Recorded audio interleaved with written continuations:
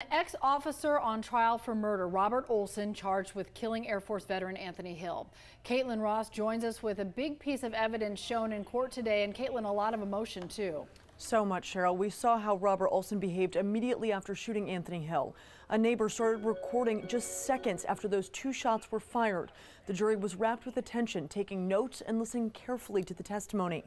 That video shows Olsen wearing gloves and ordering people to get back as Anthony Hill lays nude on the ground. Olsen's actions directly after the shooting have been the center of the arguments between the prosecution and the defense. Through an interpreter, the prosecution asked the woman who recorded that video what she saw. No, he was already putting it away. As he was falling, he was putting it away. And did Anthony or the young man have anything in his hands?